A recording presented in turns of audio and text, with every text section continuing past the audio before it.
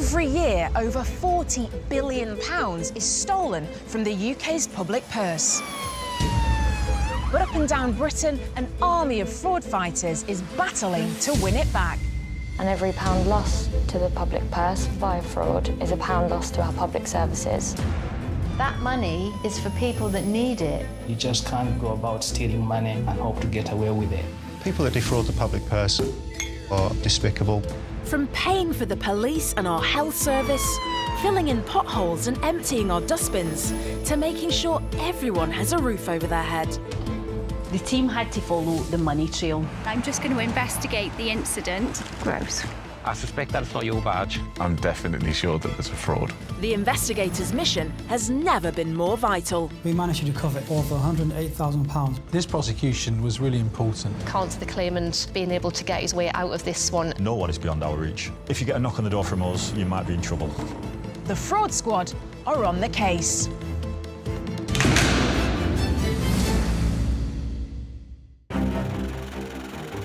Today, HMRC launched the biggest tax fraud investigation ever undertaken. The weekend prior to the ruling coming out from the Court of Appeal judges was one of the worst weekends of my life. An NHS insider steals public money, potentially putting lives at risk. Stannard had actually invoiced the trust for £806,229.80. And a fraudster claims she's been jilted by her husband to bag thousands of pounds in benefits. If somebody is defrauding the system, they're actually taking the money out of everybody else's pockets, from all the taxpayers. Why it can't be tolerated.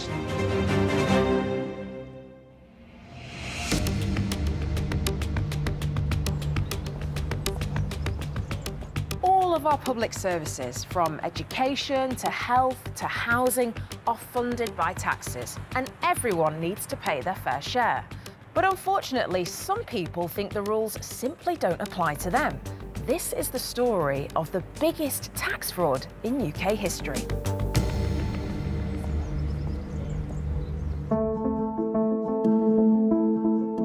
The amount of tax at stake with this was £107.9 million. That's cash that was actually coming out of the public exchequer, out of mine and your pockets. Over 700 people are suddenly claiming millions of pounds in tax refunds, all from their investments into one company, Carbon Capital. At HMRC, alarm bells are ringing. The basic starting point for any HMRC investigation is a tax return. Paul Mayberry runs a specialist team of investigators based in Manchester. He doesn't know it yet, but the case is going to dominate his life for 10 years. The important thing to say at this point is that if this was true, it was all legal. It was all legitimate. None of the people, the investors, thought they were doing anything wrong. But the people taking their money definitely were doing something wrong. £108 million worth of wrong. And those people ran Carbon Capital. They'd set up a scheme that claimed to allow investors to lower their tax bills by funding the replanting of thousands of acres of rainforest. The tax relief was very complicated, but in essence, each investor or investor group signed a contract to conduct research and development for £7.1 million. Because it was non-refundable, it meant that the investors could claim a loss and offset that loss against their other income, therefore reclaiming any tax they'd paid in that year. It's a relief for research and development, which, understandably, the government wants to promote. Paying less tax and saving the planet, is it as good as it sounds? HMRC decide to talk to the company directors. Michael Richards was the architect of this scheme. He was the front man. He, along with his colleague Robert Gold, were the main two people who drove this for a number of years. Richards meets with HMRC and shows a very impressive business model, which makes bold and exciting claims. They were going to replant an area the size of Greater London in Brazil, to replant the Brazilian rainforest, which is a mind-boggling amount. Richards provides glossy brochures which they're using to attract investors. This was the main document that drove everything, and it's a very impressive, comprehensive, professionally put together document. The promise of an ethical green investment, along with massive tax savings, attracts over 700 wealthy investors. Celebrities, rock stars, and former England football players and managers all sign up. And from this, they defrauded about £20 million from the investors just from this one document. But how did they do it? Through a web of companies, all purporting to carry out a different part of the scheme. Carbon Capital attracts the investors. A second company, called Environmental Guarantee Corporation, holds the finances for the scheme. And a third company, Carbon Positive Trading, based in the Netherlands, is supposed to do research and development and, crucially, the actual tree planting. During that initial phase, Mike Richards met with HMRC. He explained how Carbon Capital Limited, Carbon Positive Trading Limited and Environmental Guarantee Corporation Limited were totally independent companies. He was the Carbon Capital end of it, him and a number of other directors, but he knew nothing of the others. For the scheme to be legal, the three companies need to be completely independent of each other. My colleagues were never convinced that the three main companies were independent and they were acting independently. We needed to get to the bottom of that and to test what HMRC was being told. There was a lot of money going around here that the Exchequer is losing, and so we had to make sure that it was losing that legitimately. So far, HMRC have paid out tax refunds worth £2 million. But if the scheme proves to be legitimate, millions more will be owed to its investors, and every penny will come from the public purse. Paul's investigator's instinct tells him something just doesn't add up. He orders a series of simultaneous raids on Carbon Capital. We thought there was enough suspicion there to go in front of a judge to authorise search warrants. This was a massive operation for HMRC. We planned to arrest 15 individuals and also search 22 premises on one day and at the same time. This involved over 200 HMRC officers with liaison from the police as well. The coordination of that to ensure that everybody's doing exactly what they should be at 7 o'clock on any particular morning, this was a massive operation. Thankfully, the coordinated raids go off like clockwork. 15 individuals were arrested on the day. They were all interviewed. Each person is informed that they're a suspect in this case, but not a single one admits any wrongdoing. Are they all complicit? Are some of them being conned? Or has Paul got it wrong, and the scheme is totally legit after all? 70 computers were seized on that day, all of which had to be reviewed. Reviewing the witness statements and trawling through the evidence is a massive task. This is not just one day and it's over. This is one day, then a lot of work. We have a pile of information that's new. We're going to banks and financial institutions and obtaining hundreds of bank statements to show monetary transactions and to trace those monies from where they should be and where they're going to. Paul also takes a closer look at the Dutch company that's supposedly planting the trees, Carbon Positive Trading. HMRC worked closely with the Dutch authorities. We searched premises in Holland and seized material from them. We also went to banks to obtain some of the financial records that we needed to conduct the trial. It was an exhaustive search, but they found not a shred of evidence that had anything to do with trees. Forget a rainforest, not a single tree had been planted by the Dutch company. What it really was a piggy bank for Mike Richards and Robert Gold and the other co-conspirators. They used the company to fund trusts, bank accounts and other structures in Switzerland and siphon money off for their own benefit. Over £22 million has been transferred out of the UK, onto the Netherlands and then into secretive Swiss accounts. The money from British investors meant to replant a rainforest is instead simply funding the pair's own lavish lifestyles. They've bought luxury properties in London, Australia and Dubai, and splashed the illicit cash on expensive watches and jewellery. Paul is more determined than ever to prove this fraud and bring Richards and Gold to justice. He approaches some of the world's most famously secret banks to ask for information. We went to the Swiss government and said, we need to look at this bank account. Despite the help of the Swiss government, the Swiss banks are slow to respond. And the reason soon becomes frustratingly clear. There were Swiss court proceedings where the defendants had challenged the Swiss government and were trying to stop them from providing that information to us. It took approximately 2 years for Switzerland to come back to us with the information we hoped to get. It's an uphill struggle, tougher than any investigation Paul's ever worked on. But finally, they receive a box of the vital paperwork from Switzerland. It was a eureka moment. Opening the box, sat in an office in Manchester, was one of the moments that I will always remember. Paul's patience and perseverance has paid off. This was the key to the entire investigation.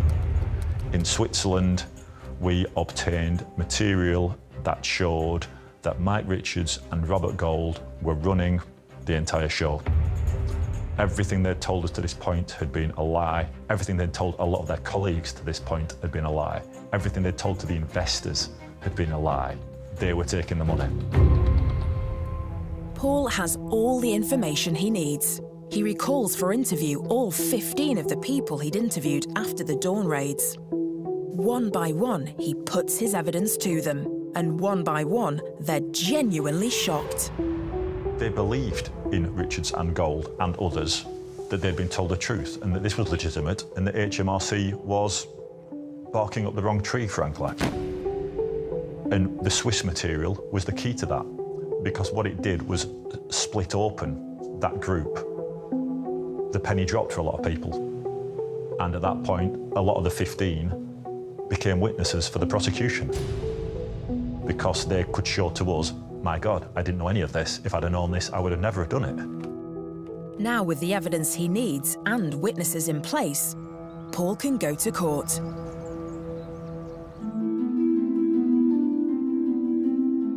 We were able to ask the CPS to charge Richards, Gold and others with conspiracy to cheat the public revenue.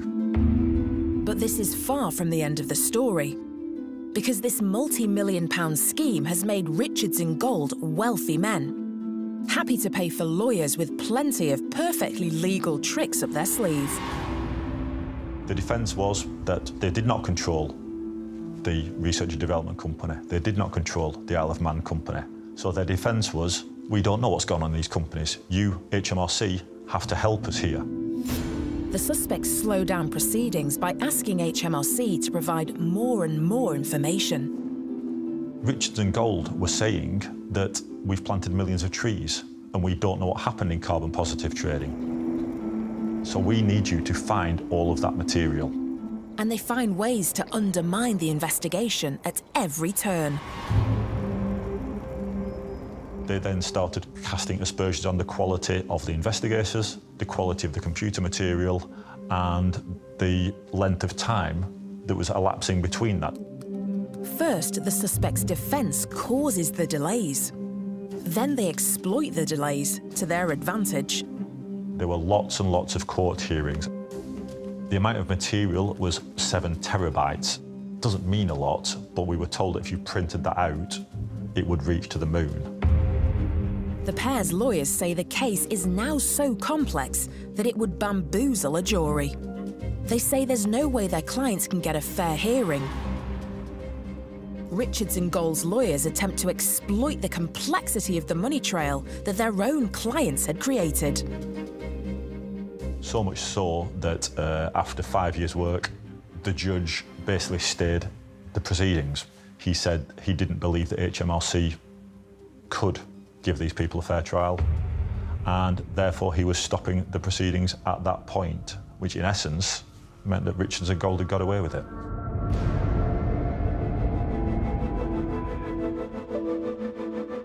The judge's ruling is disastrous for Paul's case. 2 years' work to get the evidence to go to court. 5 years of lawyers arguing over technicalities. All the public money spent trying to save the taxpayers millions. Over £100 million will be paid out from the public purse if HMRC lose the case. This is incredibly disappointing, obviously. Later, how can Paul and the team get back from this?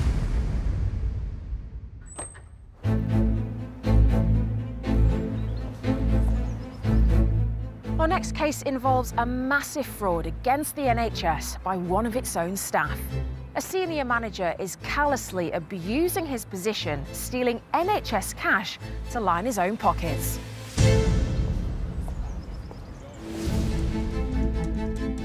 This is the shocking story of an outrageous fraud that saw nearly £1 million siphoned from the public purse. He's invoicing from a fictitious company for fictitious goods or services that weren't provided to the trust. A fraud that took money from patients who desperately needed it.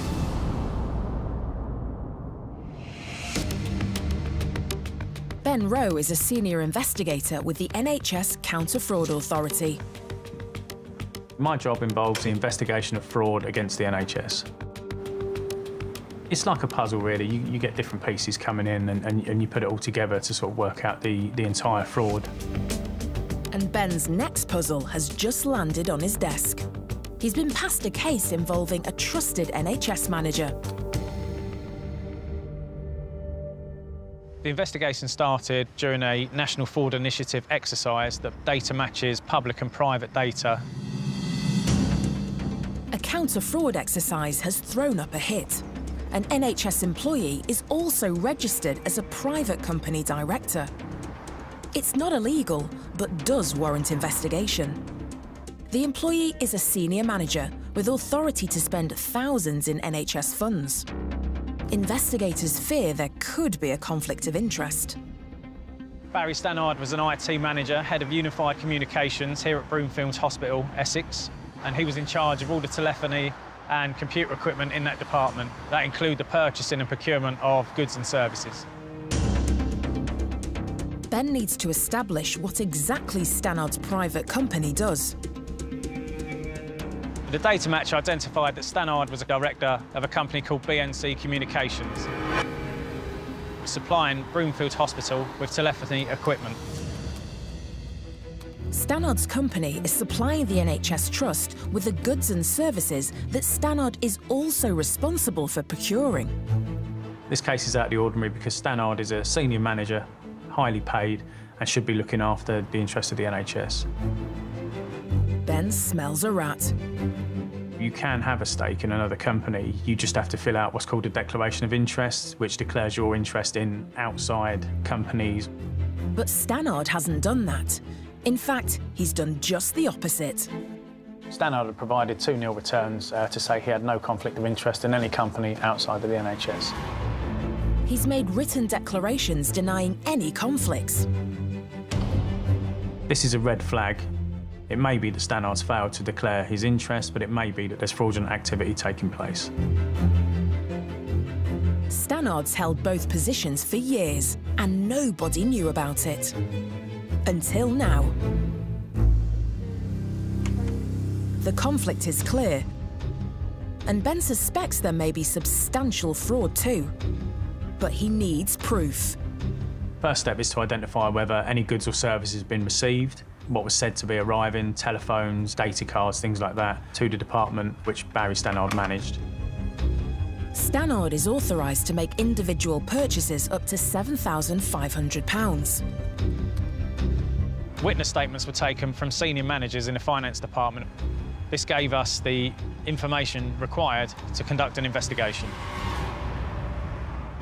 Ben discovers Stannard's placed regular orders with his own firm. But none of the items he's bought for the trust have arrived. Stannard was invoicing for things like telephone handsets, data cards and services such as the upkeep of telephones to Mid-Essex Hospital Trust, the department for which he was the manager. What we're looking at the moment is where someone has set up their own company to effectively use it as a vessel to launder money through. He's invoicing from a company for fictitious goods or services that didn't exist and weren't provided to the trust. Although he's only authorised for purchases up to £7,500, Stannard has been running his scam for years. Hundreds of fake invoices have crossed his desk, and the total amount he's embezzled is staggering. Further investigation identified a fraud of over £486,000.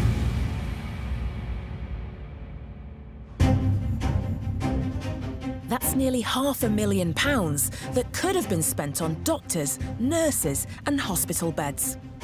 Money that could have reduced waiting times, improved patient care and potentially saved lives. But Stannard isn't finished yet. As Ben digs deeper, he discovers a second company, also run by Stannard and also supposedly supplying IT services to the hospital. This is an example of an invoice sent from Barry Stannard at Data Centre Power Services Limited, and this is for replacement batteries for phones and installation and fitting. The total cost there is £3,938.40, which is below his threshold of £7,500 for authorisation. What we're looking at here is an email sent to Barry Stannard from Data Centre Power Services Limited with a completely fictitious, made-up name. This was Stannard's MO, basically, send an email to himself to say that the goods or services were available, and Stannard would then reply to himself, stating that he wanted these goods or services to be delivered at the agreed price. Looking at invoices for fictitious goods or services that hadn't been received by Mid-Essex Hospital Trust for approximately £320,000.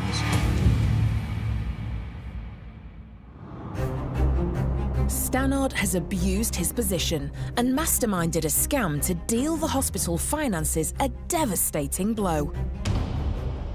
Over a 7-year period, Stannard had actually invoiced the trust for £806,229.80. It's time to pull the plug on Stannard's IT scam and bring him in for questioning. Later, Stannard's lavish spending sprees are laid bare. Payments for luxury cars, payments for top-of-the-range kitchens, family holidays, that sort of thing, was all paid for by the NHS.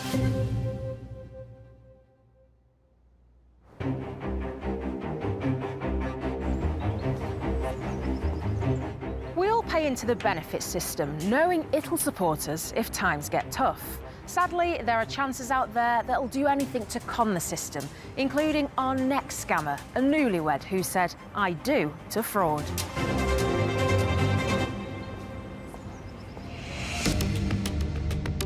The system is there to help people who need help. Genuine people who, from no fault of their own, can't work for whatever reason and have no income other than welfare benefits. If somebody is defrauding the system, they're actually taking the money out of everybody else's pockets, from all the taxpayers. It can't be tolerated. Karen Evans is a fraud investigator at the Department for Work and Pensions. This case is about a lady who claimed employment and support allowance, stating that she had got married in June and that her husband had left her in July, and she was now a single parent. She was claiming based on her living in social housing and living alone with her children. If the story of being a single parent is true, then the woman is entitled to the benefits she's receiving. And there's plenty of them. She received just under £10,000, job seekers allowance of £1,100, council tax benefit of £457, and housing benefit of just under £15,000. In 4 years, she's claimed a total of £29,569.17. But the Newport Benefits Office receives an anonymous phone call stating that although the woman is claiming benefits as a single mother, she is in fact still married and still living happily with her husband. We do have a benefit fraud hotline where you can phone up and report somebody who you consider might be committing benefit fraud and remain anonymous. We do rely on a lot of information like that to come to our attention. Acting on this anonymous tip-off, the local benefits office calls the woman in for an interview.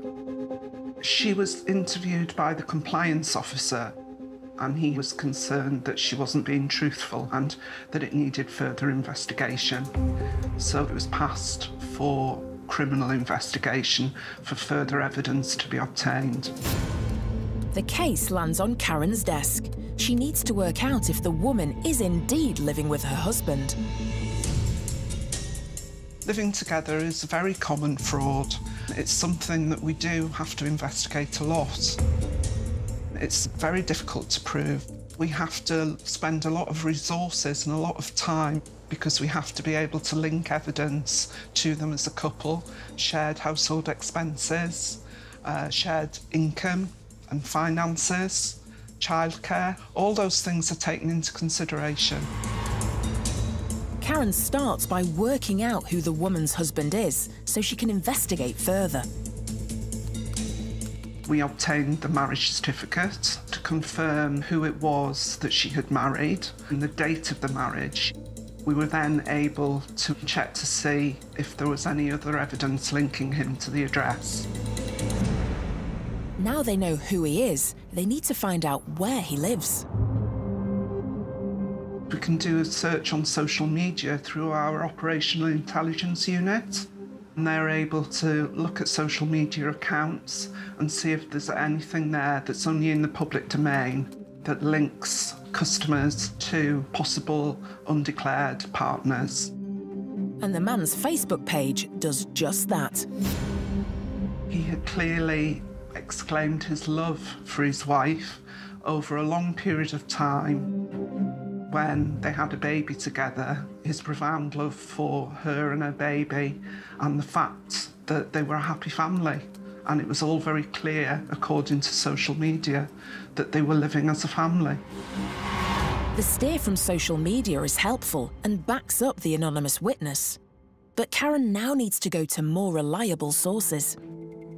If we've got a suspicion that information is being withheld from us that we may be able to locate through bank accounts, we are able to get bank accounts through the Social Security Fraud Act. We suspect that they are living as a couple, so we then have a valid reason to ask for that information. When she gets the information on the woman's bank account, Karen can clearly see that she's living a double life.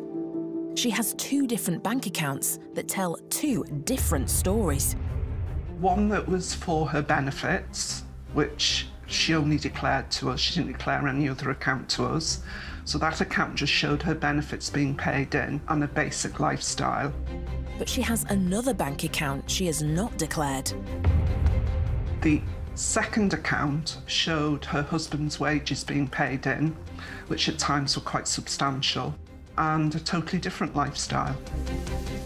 Karen now has the evidence she needs to take the woman to court. This is Haverfordwest Magistrates Court behind me. The lady actually attended here and pleaded not guilty to making false representations. The not guilty plea means the case will be tried before a jury, taking up valuable court time and costing the public purse even more. The case was then referred on to Swansea Crown Court, and at the pre-trial, she still pleaded not guilty. But faced with Karen's evidence, she changes her tune. She changed her plea to guilty, and she was sentenced then. She received 12-month prison term, suspended for 18 months, with a 20-day rehabilitation order. And Karen has put an end to another fraud against the public purse. There is no doubt in my mind that she would have continued to claim benefits falsely and continue to make false declarations had an investigation not continued. Plus, the offender will have to pay back the £29,500 she defrauded in full. People who need the welfare benefit system are the people who should be receiving it.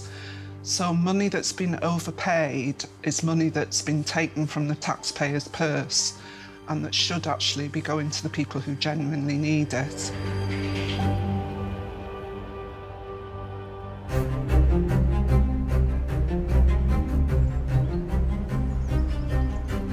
Back in Manchester, HMRC are battling the biggest case of tax fraud in UK history. After 2 years of untangling a web of shady money transfers and shell companies, and 5 years arguing technicalities with lawyers, the case is hanging by a thread.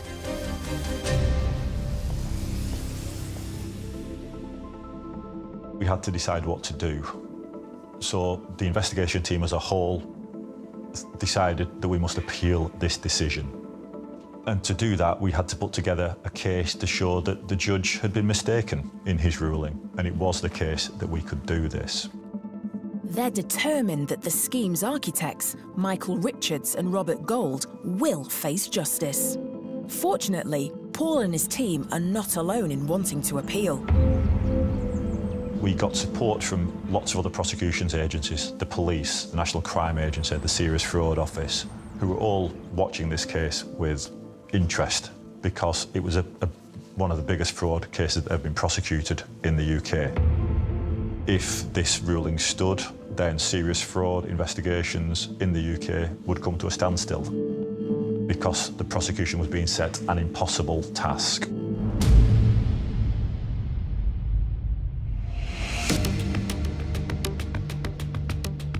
Paul and his team are not just fighting for this case of huge fraud against the public purse. They're fighting for the future of all cases.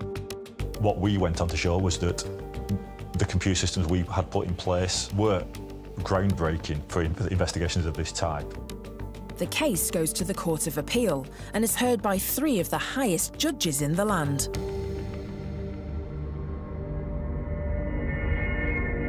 I'll be absolutely honest and say that the weekend prior to the ruling coming out from the Court of Appeal judges was one of the worst weekends of my life. I knew this judgment was coming, but I couldn't sleep. Finally, the appeal court agrees that the trial must go ahead. They overturned the original stay to the prosecution, appointed a new trial judge, and ruled that the disclosure of the computer systems, the information that we provided to the defence and the systems we put in place to allow them to explore that were perfectly acceptable from a fairness perspective, and the individuals could get a fair trial, as we always thought they could. After 5 long years battling Richards, Gold and their lawyers through the UK courts, Paul can take them to trial. We all knew this was going to be a long trial, and the judge set aside a time of 9 months for the trial period.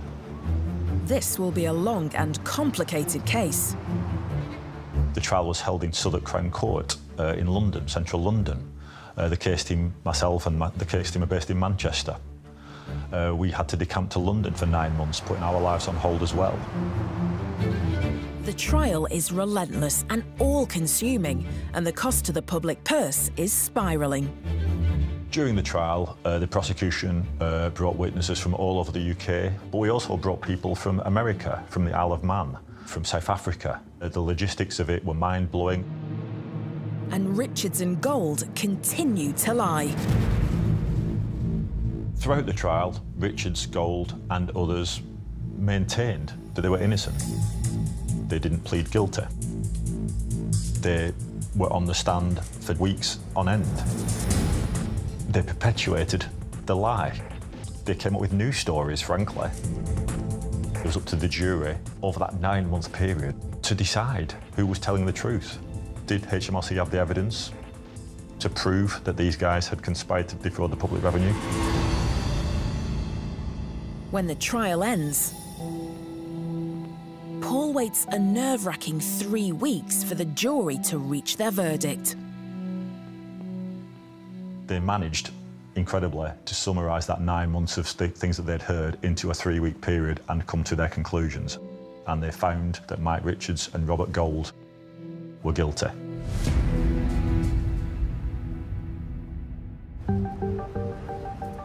For Paul and his team, the last 10 years they've dedicated to this case has all paid off. The initial investigation, 2 years fighting the banks for the information, 5 years fighting the lawyers to get to court, and 9 months at trial. I admit I had a little moment. I had to have a sit down and I shed a tear. I honestly did. Just the basic relief just came out of me that the 10 years of hard work for myself, the team, and hundreds of other people had actually paid off and the jury had seen through their lies. That was a massive relief to everybody. This was the biggest tax fraud at that point, may still be, that we'd ever investigated. And as a result, the sentences are strict. The judge handed down sentences of 11 years custodial to both Richards and Gold, and a total of 45 years custodial sentences to all of the co-conspirators. And the judge orders Richards to repay HMRC nearly £10 million, and Gold to repay over £2.8 million. Or their sentences will each be extended by 10 years. Richards didn't repay his, so his sentence was extended to 21 years. And he's still liable for that money. The wealthy investors who mistakenly backed this fraudulent tax avoidance scheme will not get their money back from HMRC. But Paul and his team have saved the country over £100 million. This is what HMRC does. This is what the teams, the criminal teams, the civil teams, this is what we do. There are countless of us throughout the country doing work such as this, and we will continue to make sure that no one is beyond our reach, that everyone pays into the public purse at the right time.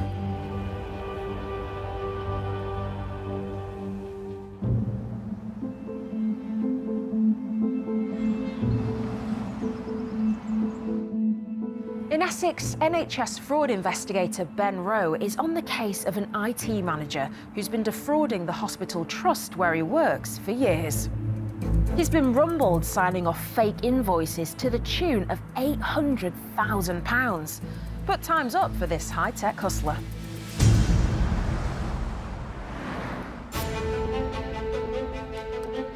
Over a 7-year period, Stannard had actually invoiced the trust for £806,229.80. He's been using NHS funds to pay for luxury cars, holidays and home improvements. But after 7 years cashing in on public money, it's time for the suspect to face the music. Stannard is interviewed under caution.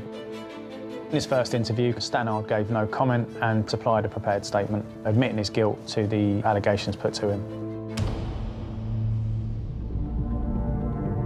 A full confession is a great result for Ben, but he still needs to try to find the stolen money.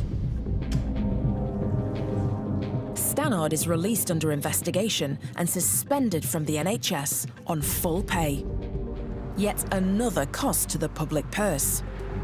The first stage of my investigation is to identify any accounts or assets held by Stannard and list them out for further financial inquiries to be made. There are a lot of accounts to look through: credit cards, various bank accounts, loans, HP agreements, things like that. We're looking for particular patterns of spending or areas of heavy spend. And Ben makes a startling discovery. It was identified that the VAT number used by Stannard's company was incorrect. One VAT number was not registered and another was registered to a legitimate company that was not Stannard's. This allowed Stannard to charge an additional 20% to the Mid-Essex Hospital Trust on his invoices without paying anything back to the revenue services. And this seemingly small VAT trick has brought in the big bucks for Stannard. another £130,000, this time from the taxman. The grand total of Stannard's thefts now stands at £806,000.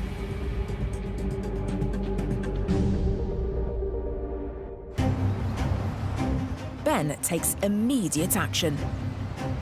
So I contact HMRC to talk about a joint investigation to bring charges of cheating the public revenue against Stannard, as well as fraud against the NHS.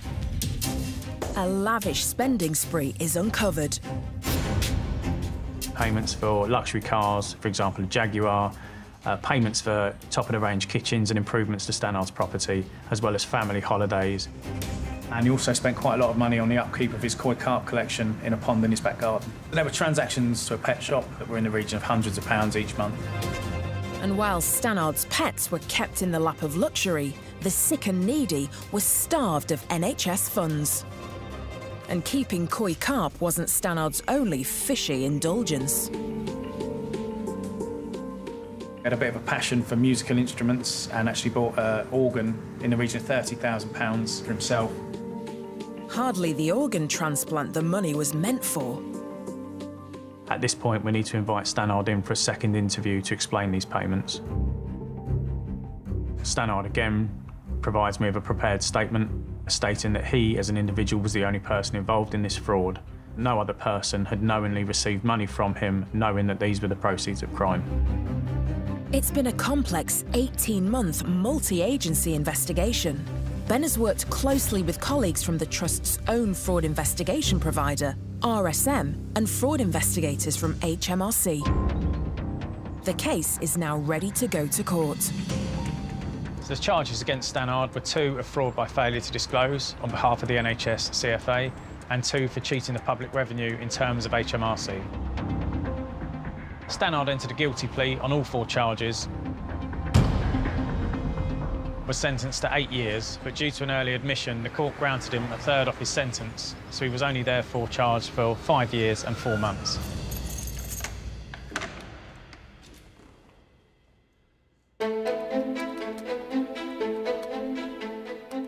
Although most of Stannard's ill-gotten gains have been frittered away, investigators are able to recover £200,000 and put that money back into the NHS. The team's efforts have paid off. And Ben can take comfort in knowing the disgraceful fraud is finally over. Stannard had committed this fraud over a time period of 7 years, and there was nothing that I could see that would say that he was going to stop defrauding the NHS and the taxpayer.